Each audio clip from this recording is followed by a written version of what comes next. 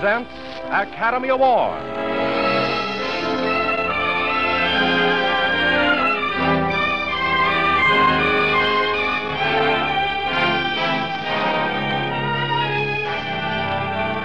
Every week, Squibb brings you Hollywood's finest. The great picture plays, the great actors and actresses, techniques and skills chosen from the honor roll of those who have won or been nominated for the famous Golden Oscar of the Academy of Motion Picture Arts and Science.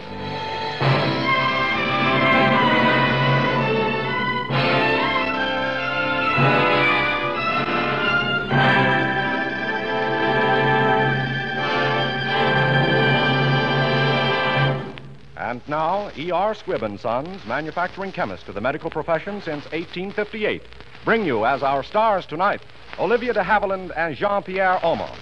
You will hear Miss de Havilland and Mr. Aumont in Hold Back the Dawn, the screenplay which, as best motion picture production of 1941, was nominated for 7 different Academy Awards. Miss de Havilland will play the role she created on the screen for Hold Back the Dawn, and in which she was nominated as Best Actress of the Year for the 1941 Academy Award.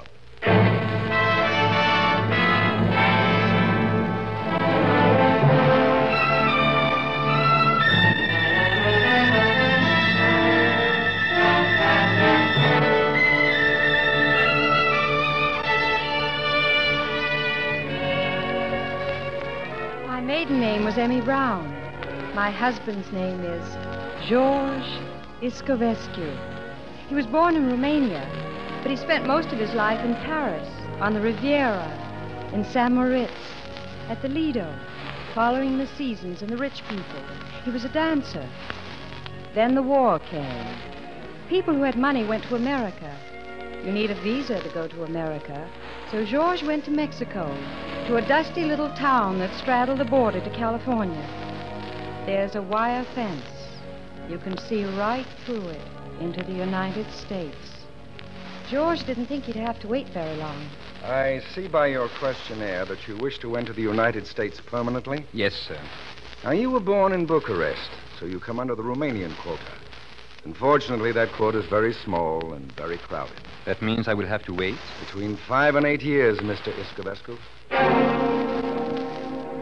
and 8 years? 5 to 8 years, like a prison sentence.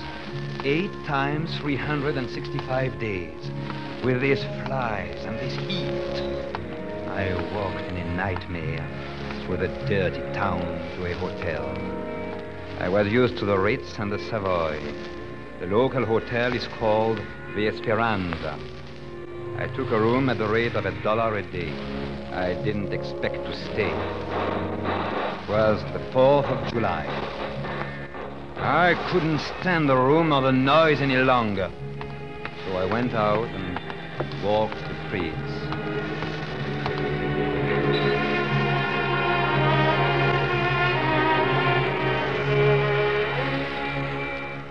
It was then that I saw him for the first time. I was driving a school bus full of children. We were on a picnic. One of the kids threw firecrackers under his feet. He was in no mood for that sort of thing that day. The boy must apologize. It's a matter of discipline. Come here, Tony. Your form of humor I do not appreciate. Oh, you know what American boys are like. All year long, they store up mischief for the 4th of July. It would be preferable if they let off their high spirits in America, under the feet of Americans. Now, don't let's get into international complications. There's a fence back there. You Americans make a very definite point of it. I gather you don't like us very much. Very little. Tony, don't you dare apologize now.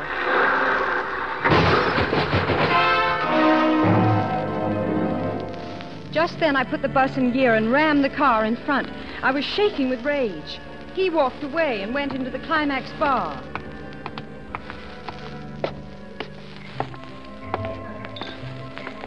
When my eyes became adjusted to the dark, I saw a dancer I knew in Europe. Her name was Tamara. George! Tamara, what are you doing here? Just down from the day from Los Angeles with some people. Those drunks at that table. I'm not the same Tamara, George. I'm not the same George. Tell me, how did you get into America? Meet Mrs. Shaughnessy. I married an American. And what? Simple. If you're married to an American, you get preference. Papers go to Washington, and in 4 weeks, everything is settled. Hey, Tamara. Well, where are you, Tamara? Your husband? No. My husband was a jockey in Caliente, 5'3". Once over the border, I went to the judge. Woman wants a man, I told him, not a radiator cap. Divorce granted, $50. What did she say? You just marry an American? As easy as that? Get hold of a wedding ring, and you can swing right over that fence. What do they call it? The pursuit of happiness. On my way back to the hotel, I saw her again, the little school teacher with a bus. She was trying to get the radiator fixed. I watched them, and when the mechanics weren't looking, I took the keys to the ignition and dropped them into a sewer. I stood around a few minutes until she noticed me, and her face got red. I know you don't like us, but I promise we'll get back over that border as soon as we can. Now, please. I was partly responsible for your accident. I feel very bad about it. You should. Are any of these your children? No, I'm a school teacher.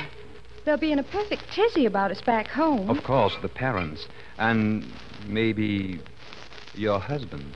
I haven't any husband. But if we're not back by 9 o'clock, Mr. McAdams, the principal will think we're dead in a ditch. While you are waiting for the car, why not telephone and tell him you are all right? Well, they said there was no telephone around. There's one at the hotel. I'll show you. Oh, thank you.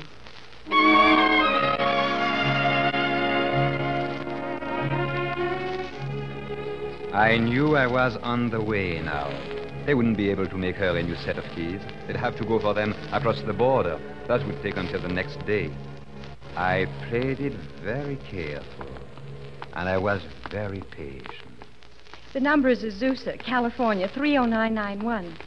I hope they get the call right away. If you could only see Mr. McAdams, the principal. He always bites his fingernails. He must have gnawed them right down to the knuckles by now. Have a cigarette? Oh, no.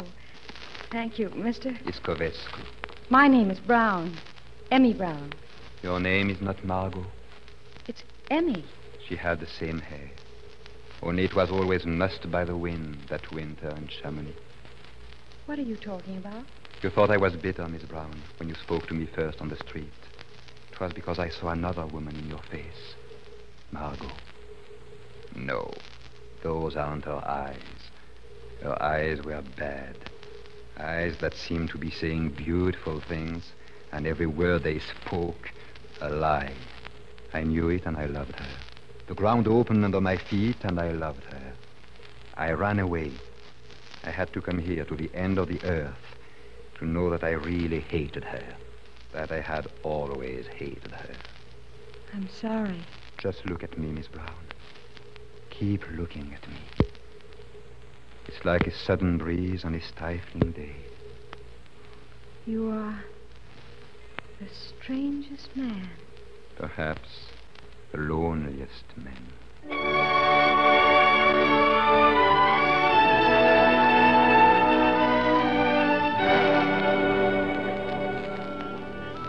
Naturally, they couldn't find the keys to the bus. So I arranged with the hotel to bed down the lot of them in the lobby. Well, good night. We're settled. Good night. Somehow, these shabby walls will not seem so empty and sad. You will be here, close, very near to me, under the same roof, breathing in the same night. Yes. Good night. Good night.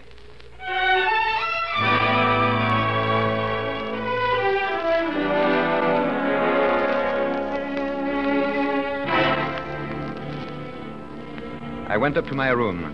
There was Tamara waiting for me. Hello, George. What do you want? I've kept thinking about you all day. The way you always held me away from you when we danced.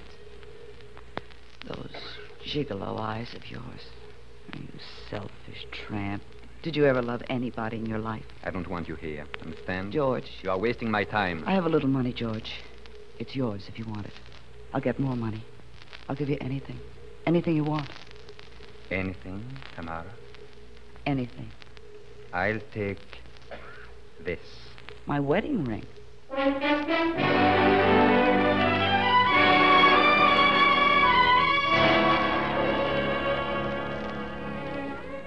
I had a hard time going to sleep that night. My heart was beating fast, and my senses were all thrown out of gear. I found a kind of half-sleep at last. And then about 5 o'clock in the morning, I woke. He was sitting there, staring at me. Hello. What are you doing here? Please, you have no right to be here. Of course I have no right. No right to be here. No right to sit watching your face, learning it like a poem. No right to listen for the stir of your heart. No right to tell you that I love you very much. You must go away right now, please. You needn't be afraid, Miss Brown, not a bit. We are like two trains halted for a moment at the same station, but going in different directions. We can't change our course any more than we can hold back the dawn. Soon it will be light, and you will be gone forever. It is getting light, isn't it? You needn't be afraid, Miss Brown. Not of a dead man. I'm dead, you see. I've asked myself thousands of times why they shouldn't bury me, why I should go on walking and breathing and talking when I was dead.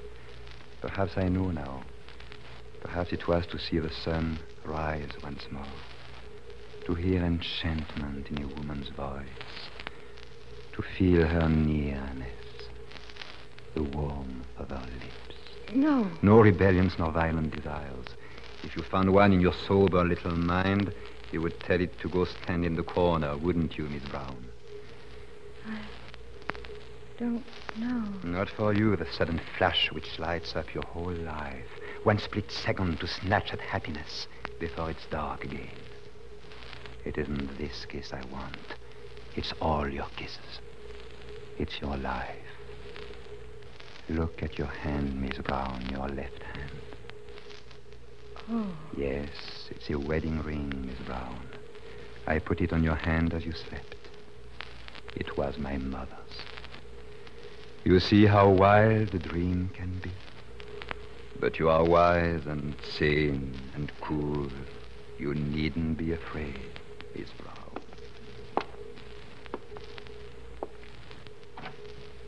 Wait. Oh, wait. Please wait. About your being lonesome. Other people are lonesome. So lonesome they almost give up waiting. Mr. McAdams always said I was crazy, but I knew all the time, deep down in my heart, that someday, somebody, somehow, even though Azusa was at the end of the world.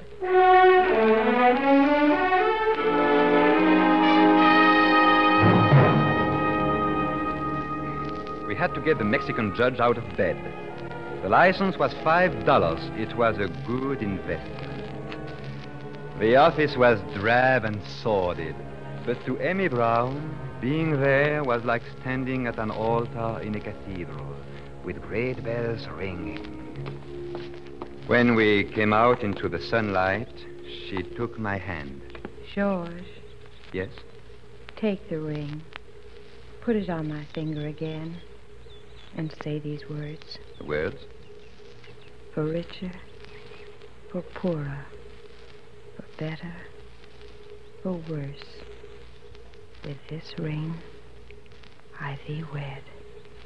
For richer, for poorer, for better, for worse. With this ring, I thee wed. Till death do us part. Till death do us part. I'll never take it off. Never.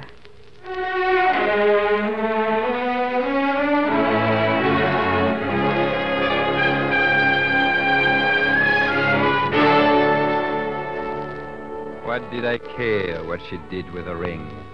I was married to an American.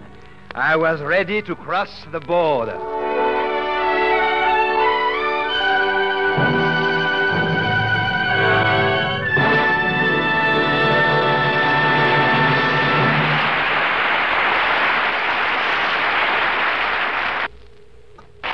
In you will hear the second part of Academy Award.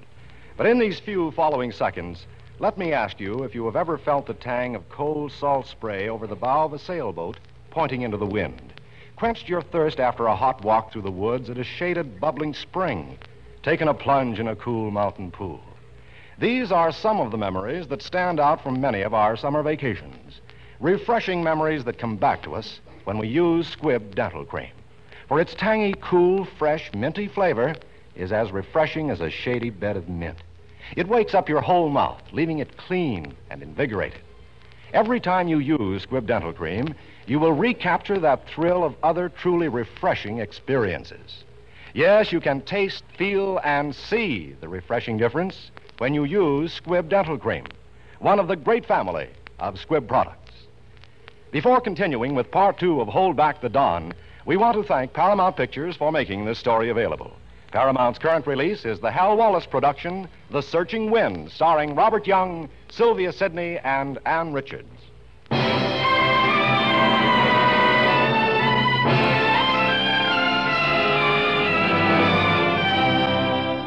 now the House of Squibb presents part 2 of Academy Award, starring Olivia de Havilland and Jean-Pierre Aumont in Hold Back the Dawn.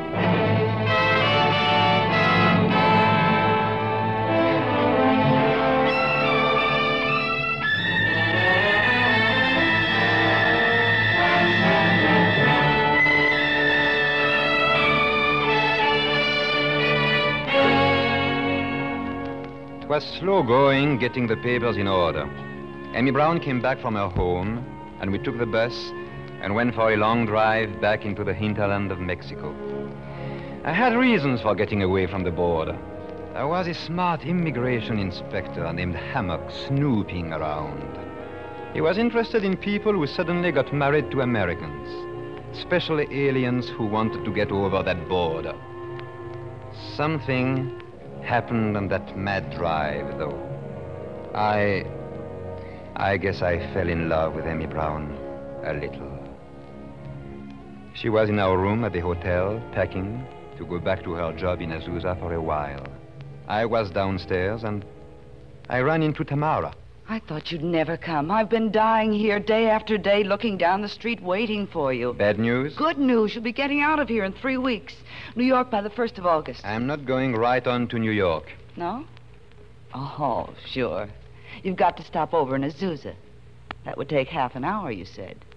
You were going to tell her she was too good and you were too low. I'll do it my own way, do you mind? You like the girl? Yes. I like her enough not to give her a sudden kick in the face in front of a whole little town. I like her enough to do it all with a little style. All right, I like her enough not to behave like a swine for once in my life. Well, hallelujah. That'll do.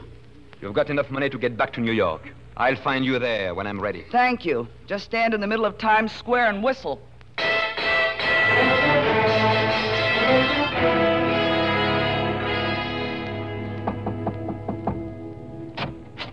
Mrs. Iscovescu? Yes? Do you mind? No. Come right in. Funny, I didn't picture you looking like that. You know what one hears about a teacher. I'm Tamara. I don't think he's told you about me, or did he? No, he didn't. I see you're packing. Well, before you go, there's something of mine I want you to give me back. Of yours? My wedding ring. This? Oh, it belonged to his mother. Oh, isn't he wonderful? The way he knows how to pluck at the heartstring. You see, I gave him the whole idea. What? Marrying you to get across the border. Take a look at the engraving in that ring. I used it to marry my little American. It says, to Toots for keeps. Slip it off. No. Maybe you should know a little more about the history of George Iscovescu. Get out. Please. Please.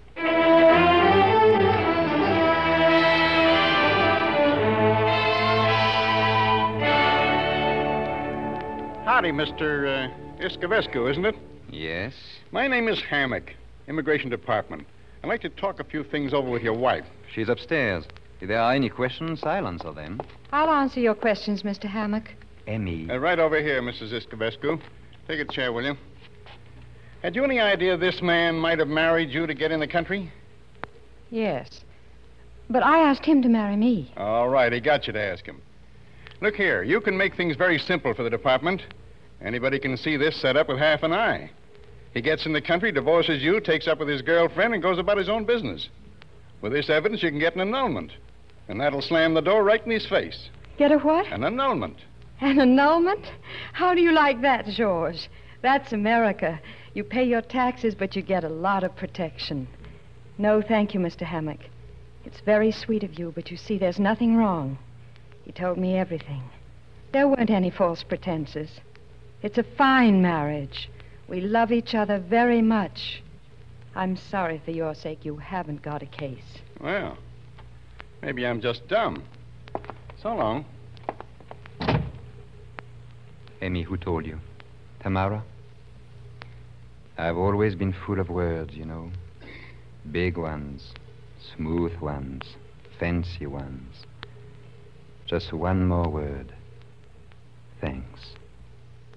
No. You see, I come from a small town. We don't have those fine hotels. We eat in the drugstore. But we leave a tip just the same.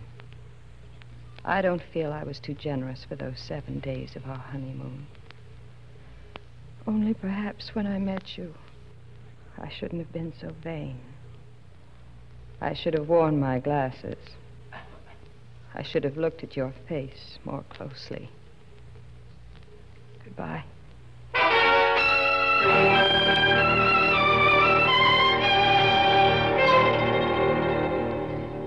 Do you believe in premonitions? When a black wave breaks over you, and you suddenly know something terrible is going to happen.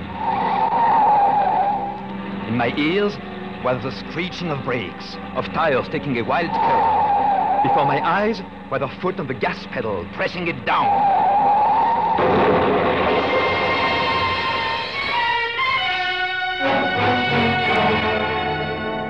George, they've been phoning you. Tamara, there was an accident, wasn't there? Yes.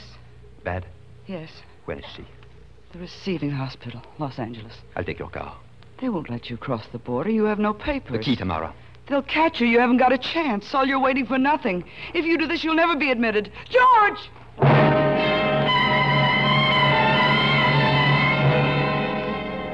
Look at this guy coming. He's nuts. Hey, stop, you. Stop. Don't you see that sign? I said stop. That's Escovesco. He's my meat. Get my car and a patrol motorcycle escort. This is where I fix that gigolo's wagon.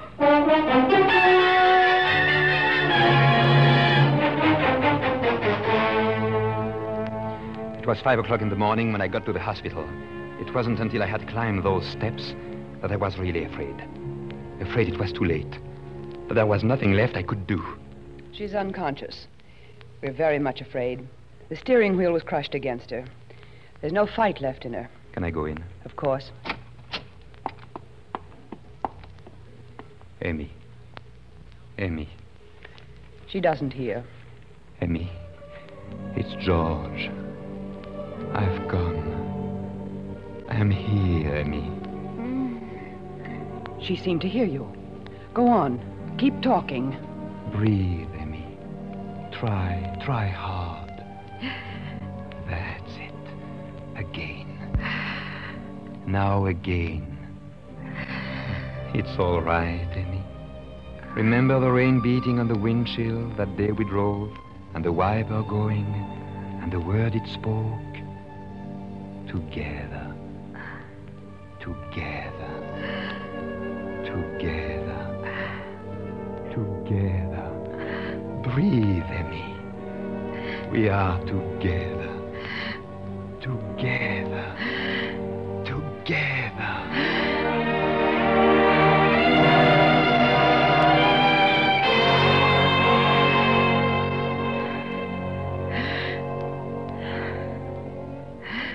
I don't know how many hours I sat there or days, but I must have said breathe 1,000,000 times. Breathe. Breathe. Breathe. Breathe. Darling, breathe.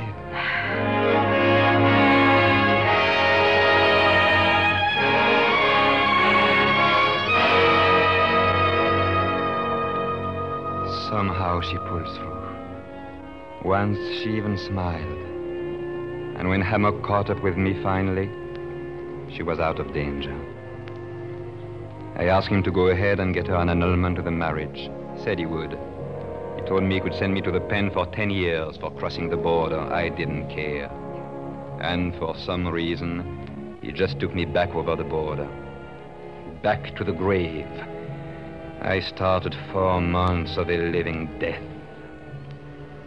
One day, I saw him coming through the big gate. Oh, here you are, Escovescu. I've been looking for you. Why don't you leave me alone? Don't you feel like stepping up to the gate and looking at the new citizens crossing the border today? Very funny, Mr. Hammock. Like inviting a hungry child to stand in front of a bakery window. I talked to the baker. He gave me something for you, not that you deserve a pie. I always thought you were a pretty poor excuse for a human, but, well, I was raised a good Christian, and my folks always used to say that a guy can straighten out once he sees the light. That is, if he's got guts. You have. In America, we can use people with guts. Here are your papers, approved by Washington. Preference quota for husband of American wife. Husband? Mr. Hammock, I'm... Get going, get going. There's somebody waiting for you, swinging on that gate.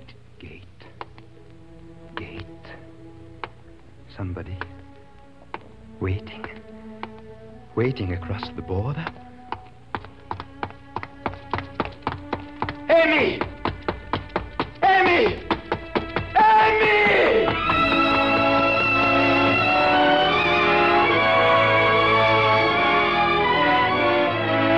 He was running, eager, hatless, and like a boy in tears.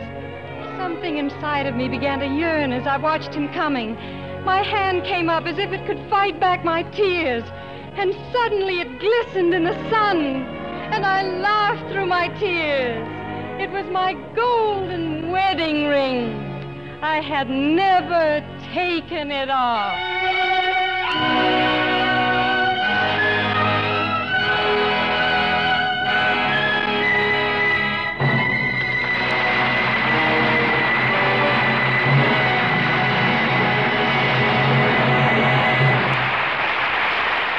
Tomorrow on Air Force Day, E.R. Squibb & Sons, with all the American people, will honor the men who won fame and overwhelming victory in the air for the cause of free men everywhere. General Carl Spaatz, Commanding General, Army Air Forces, writes to old and new Air Force personnel everywhere, I urge you to take practical steps to preserve and foster the spirit of your Air Force, that you enroll under the leadership of Jimmy Doolittle in the Air Force Association, your association for perpetuating the glorious traditions of the United States Army Air Forces. And General Jimmy Doolittle, president of the Air Force Association, states, we who are no longer in uniform are joining the Air Force Association to continue the Air Force spirit of fellowship, to remain abreast of air development, and to honor the memory of our comrades who gave their lives in war. We want all new and old Air Force men and women, whether officers or enlisted personnel, to wear our pin, receive our magazine every month, and take part in the activities of local wings and squadrons now being organized throughout the country.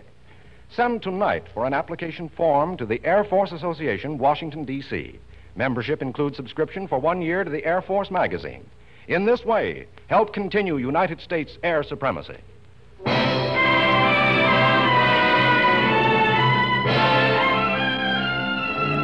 Next Wednesday, another great picture. The House of Squibb will present Academy Award starring Paul Lucas in Watch on the Rhine.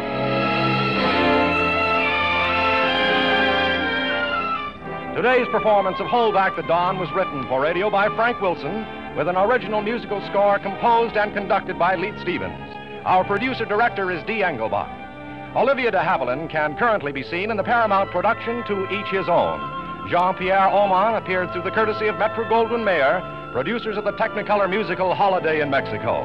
This is Hugh Brundage bidding you good night until next Wednesday at the same time, when you're invited to listen again to Academy Award, presented by the House of Squibb, a name you can trust. This is CBS, the Columbia Broadcasting System.